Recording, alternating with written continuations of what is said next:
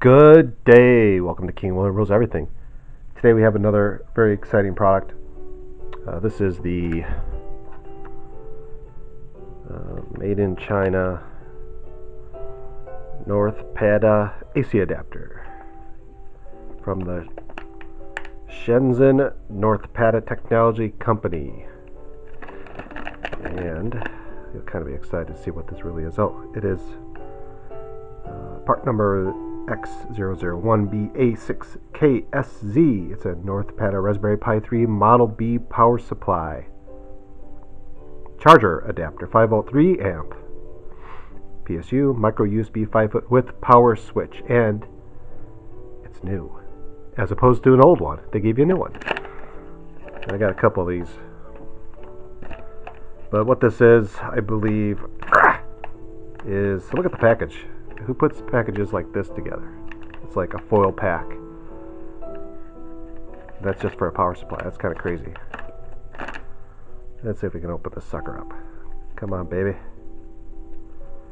Give me what's inside.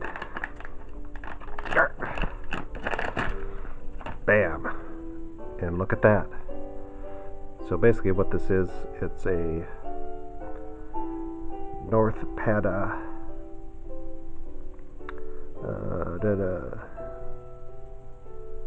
0.5 amp max, output 5 volt,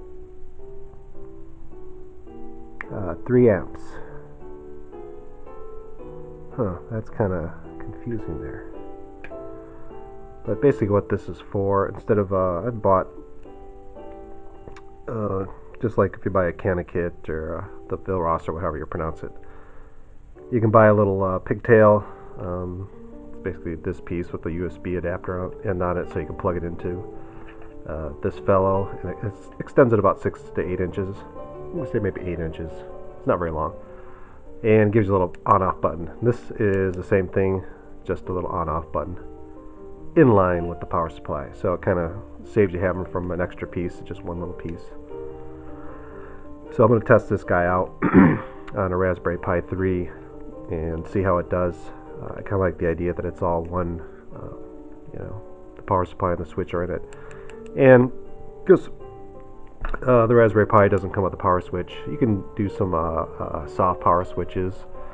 That was part of the idea behind the Pi, was you can program stuff, add things on as you like to the GPIO pins. But sometimes you don't want to do that. You just want simple. Most people, they want simple. On, off, on, off. It doesn't get any better than that. I know, like Linux, and which pretty much the Raspberry Pi runs, doesn't like to just be turned off. Same way with most operating systems, you're supposed to gracefully shut it down. But if you want to just turn it off, turn it on. I mean, it's still going to be power going into the power supply. So, but it gives you a nice option. You can just shut it off. Instead of is one of the bad things about the Pi. A lot of people, they'll take the micro USB and pull it out. The problem is that little circuit board for the Pi. You're plugging, unplugging, and there's a lot of stress on that where it's soldered in. You don't want to break that off and then ruin your Pi. I mean, they're not super expensive, but still, you want to, reduce the stress on that port. And or you can just reach around, find out where it's plugged in, and unplug this guy and plug it back in when you need it. But that's most likely a pain in the butt, because you gotta, it's never where you want it. But I think this is probably the way to go, without doing a soft button, nice hardware button. And I got 2 of them for some odd reason, but I'm gonna try this guy out and see how it goes. Like I said, I got another one. It's just the pigtail, but it's it's an extra piece you're plugging in. So I'm thinking that's kind of a cool idea. But anyway, let's see, where is he at? Oh, here we go. The made in China, very proud of that too, is right there. NorthPada AC adapter from the Shenzhen NorthPada Technology Company Limited. Oh boy.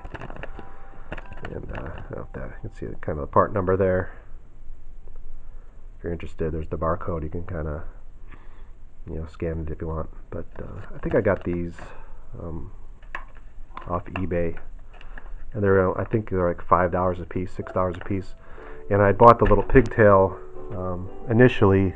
I think I paid, it was like $6 just for the little on-off button with the pigtail.